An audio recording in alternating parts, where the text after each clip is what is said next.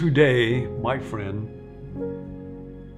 you can be at home in the fellowship of your Heavenly Father as we learn the secret of the easy yoke, how to effortlessly do everything Jesus would do if he were in our place, by arranging our lives around the activities that Jesus engaged in to be constantly at home with and receiving power from his Heavenly Father. And we're learning that, you're learning that day by day. Today, we're going to talk about fasting. What a horrible idea. Who came up with that one?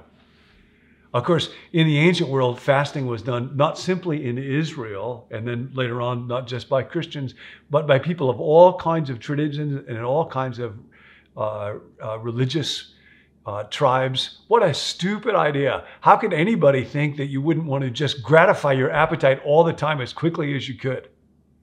Well, let's take a look at this. In fasting, here's what it is. Here's the definition. This is from Dallas Willard, Spirit of the Disciplines. In fasting, we abstain in some significant way from food and possibly from drink as well. This discipline teaches us a lot about ourselves very quickly. It will certainly prove humiliating to us as it reveals to us how much our peace depends upon the pleasures of eating. It may also bring to mind how we are using food pleasure to assuage the discomforts caused in our bodies by faithless and unwise living and attitudes, lack of self-worth, meaningless work, purposeless existence, or lack of rest or exercise. I will learn through fasting how I use food to medicate myself or to make myself feel loved. If nothing else, it will certainly demonstrate how powerful and clever our body is at getting its own way against our strongest resolves. There are many ways and degrees of fasting. Desert fathers such as St. Anthony often went for long periods of time on bread and water, although we have to understand that their bread was much different, denser, and more nutritious than what we usually have today. Daniel and his friends had a different kind of fasting. If you know the book of Daniel, you might know they decided rather than eating the foods that were eaten by everybody else there, they would live on vegetables and water for a period of time. So that's what might be called a partial fast or a different kind of fast. Jesus, when he was preparing for his ministry, appears to have fasted for a long period of time. We read about that in the Gospels. Why would anybody do that? Food is so good. I love food. Fasting, Dallas writes, confirms our utter dependence on God by finding in him a source of sustenance beyond food. Through it, we learn by experience that God's word to us is a life substance, that it is not food, bread alone. Jesus said after that period of fasting, when Satan said to him, turn the stones into bread. Man, human beings shall not live by bread alone, but by every word. Somehow the word of God can nourish us in a real, even literal way. And we experience that in some way as we fast. Jesus also said one time when he was talking to his disciples and they were saying, you got to eat. I have food you do not know of. Somehow to do the will of God. Nourish Jesus in ways that I want to learn about. So why do we go about doing that? Well, a couple of things that fasting is not about. Number one, fasting is not about weight loss. I know sometimes people who approach Lent and think they will fast some during Lent, and that'll be a good thing because I can stand to lose a few pounds. That's not the idea. For some reason online, I keep running into these days ads for the Swedish program of intermittent fasting. I grew up amongst Swedes. Intermittent fasting was the time that went between breakfast and when you would have coffee and cardamom rolls or almond tarts at 10 o'clock in the morning. We were not an intermittent fasting people. It's not about trying to get my body in shape for summer at the beach. It's also, people often don't understand this, fasting is not a way to try to get God's attention and increase the likelihood that my prayers will get answered. Sometimes people will think, well, I really, really, really want an answer to this prayer about my spouse or my child or something I really want. So I will fast as a way of showing God how deadly serious I am and making him more inclined to give me what I want. Like little kids when they are around their mom sometimes and they just keep touching her, going, mom, mom, mom, mom, and she just capitulates. That is not the idea of fasting. It doesn't turbocharge prayers. Richard Foster, in his book, The Celebration of Discipline, writes that maybe the most important text in the New Testament is in the Gospel of Matthew, the 9th chapter. I think it's the 15th verse, when some of the Pharisees asked Jesus, how come John the Baptist's disciples fast, but yours don't? And Jesus says, while the bridegroom is present, the party cannot fast.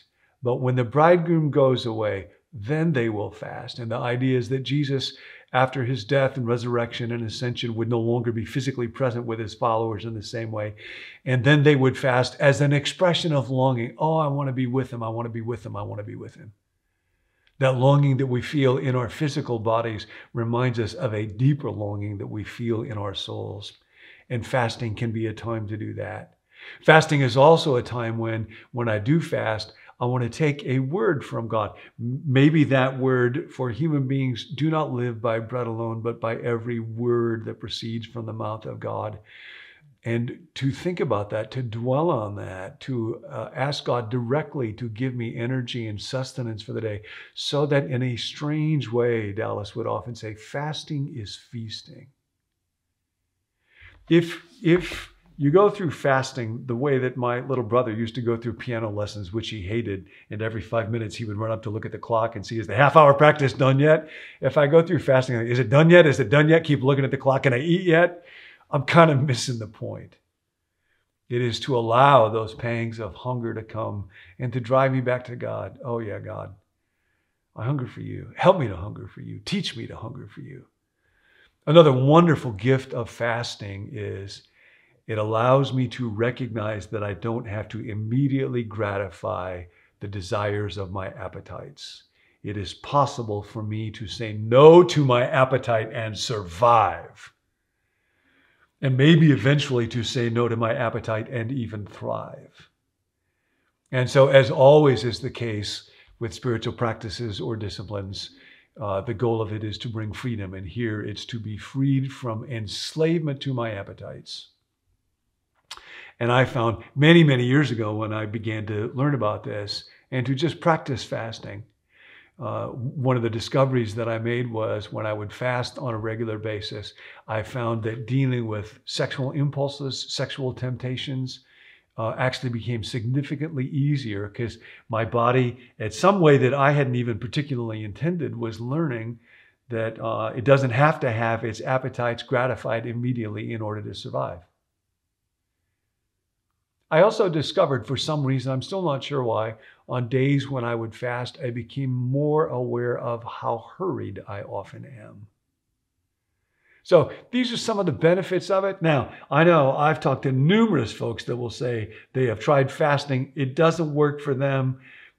If it doesn't work for you, there are lots and lots of other practices to engage in. But I'll suggest a couple of things today, just on a real miniaturized version.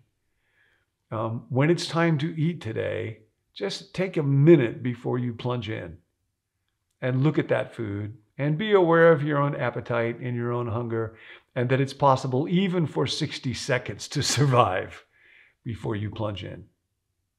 Today, when you eat, stop eating before you normally would.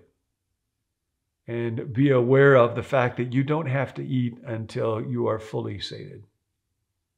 Another advantage that fasting brings is when I'm hungry, it's possible for me to remember in a more vivid way with my whole body. There are many, many millions of people all around the globe who are very hungry today. And I might be able to help them. And if I don't have a meal, maybe I could take the money that I would have spent on that food and send it to help people that are hungry. Or take the time that I would have spent at that food and serve other people who are there. Maybe you want to fast today, not so much from food, but from social media. Maybe I find I'm enslaved and what's inside my body is I got to look at that. I got to see how many likes I'm getting. I got to see how many followers. I got to see who's living a good life where I would like to be more like them. I got to find some way to outsize my boredom and satisfy my craving for stimulation. And today I just fast for that. Find out what happens in my life and my mind when I'm not indulging, gratifying that particular appetite. I know one teacher who talks about fasting from the snooze button. And it may be that when you wake up in the morning and a part of you says, oh, no, I got to have just one more minute of sleep, to say, no, actually today, as an act of faith and trust in God, I will get up and join God in what he's doing in the world and be part of his redemptive plan. Immediately offer this day to him, say to him, this is the day that you have made. I will rejoice and be glad in that. Fasting from the snooze button can be the heroic minute. We find God in a strange way when we learn that it is possible to be free from the appetites that demand to be fed, because we're nourished by more than just bread alone. And if you don't find that one helpful, got another one coming tomorrow. Welcome home.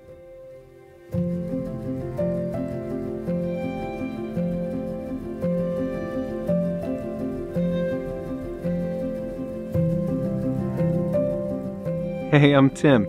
Thanks for joining us here at Become New. We hope that these videos help you to grow spiritually one day at a time. If you want to access our whole library of videos, or if you want to subscribe to the daily emails or text messages that go along with each video, head on over to becomenew.com and you can let us know there. We're also preparing some exclusive leadership content. So if you're interested in that, you can let us know at becomenew.com/leadership. And lastly, if you've got a prayer request, we would love to pray for you. You can let us know by texting it to 855-888-0444. See you next time.